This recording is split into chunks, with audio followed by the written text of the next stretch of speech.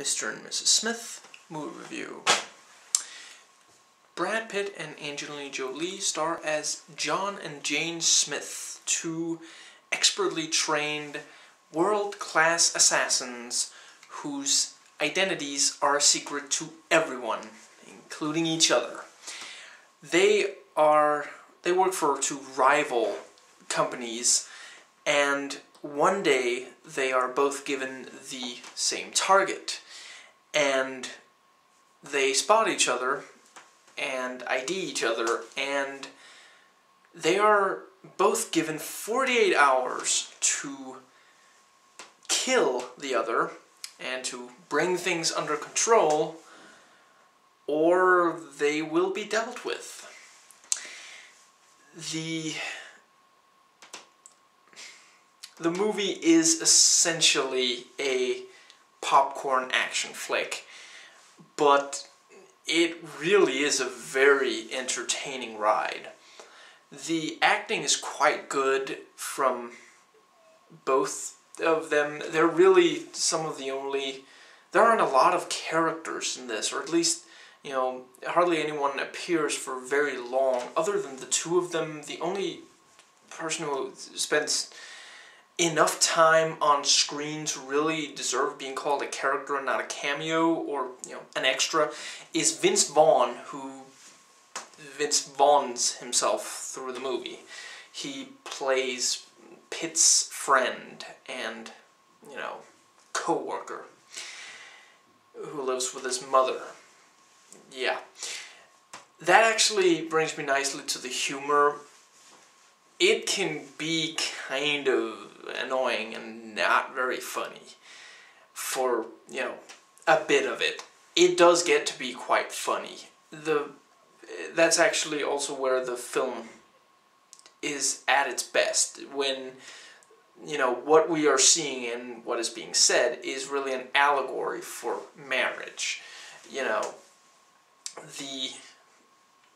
that's, you know, the best jokes, the best action, and, you know, some of just the best developments and scenes really revolve around this, you know, concept of these two people not really knowing who they married, and, you know, how this affects their performance as assassins once they realize that, you know, because they've had to lie to each other, make up, you know, pasts and jobs to keep the secret. And, you know,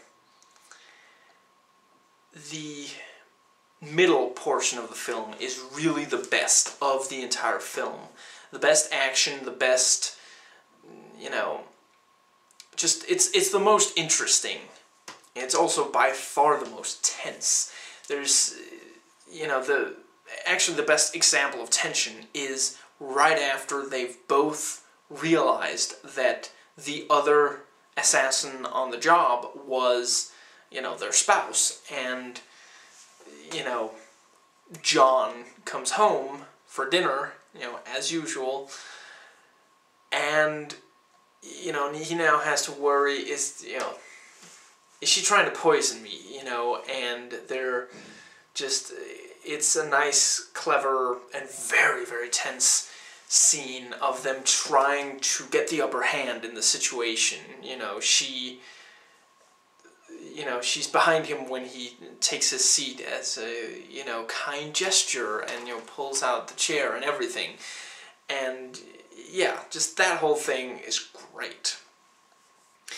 The action is phenomenal.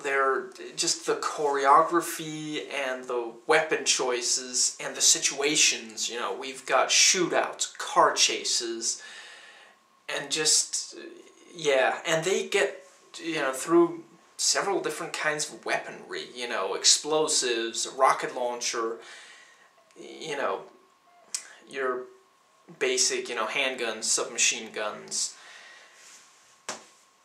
explosives. Yeah, they get through quite a bit.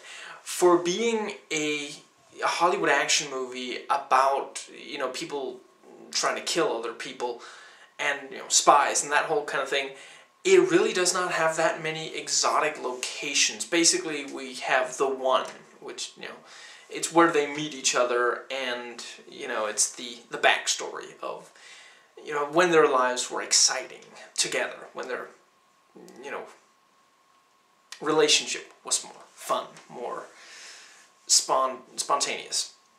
That is another big part of the movie. They are stuck in the boredom of suburbia, excuse me, where everything is just this, you know, pretty little perfect, but under the surface, you know. And the film does quite well with that. You know, they have their nice, you know, suburban. Actually, it's quite a mansion. I guess it might not completely qualify as suburbia, but I don't know. But anyway, you know, we have, and the nice neighbors who they have a good relationship with, and they, you know, they come to each other's houses and stuff like that.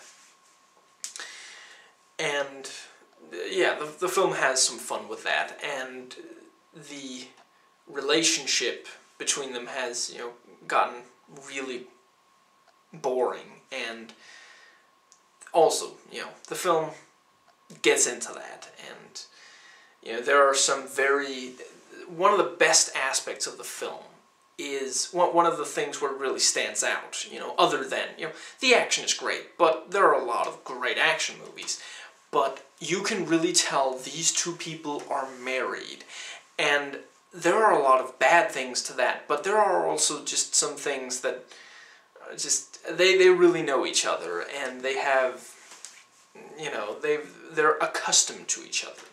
But yeah, a lot of, you know, jokes and cliches about, you know, old married couples. You know, they've been married for 5 or is it 6 years. So yeah, I suppose that's about what there's to say. I would say that the ending is a bit unsatisfactory. It's a great action climax, pretty great, but the overall conflict and the, just in general, the plot, if you actually stop and try to piece it together, it doesn't make complete sense, and it's really not entirely resolved by the end of it. So, you know, if you go into this hoping for that, you're gonna be kind of disappointed, I would say. But if you go in just expecting fun action and pretty good humor, at least, you know, when it gets good, it's really good. And just a nice, fast-paced, sometimes tense, really action-heavy. You know, once it really gets going, it is just constantly going, you know. Again, the middle portion of the film, you know, once it's established that both are assassins, and once they've ID'd the other, for the next, you know, nice long chunk, it's priceless. It is a ton of fun, you know. With that said, I watched this movie when it came out, and granted that was, you know, 6 years ago, give or take, maybe 5. But I really didn't remember that much. There were a lot of details that I had completely forgotten, so I'm not sure it's a movie that's really going to stick with you. There are some kind of futuristic, high-tech gadgets and stuff, you know, I've seen in other spy stuff and such. It's not really my thing. I personally thought it was, you know, excessive. Also because, you know, other aspects are somewhat realistic, you know. It's not that over the top as far as, you know, a lot of the action at least could actually happen, sort of. But yeah, that pretty well covers it. Please rate and comment, and hey, if you like this video, that subscribe button's just waiting for you to click it.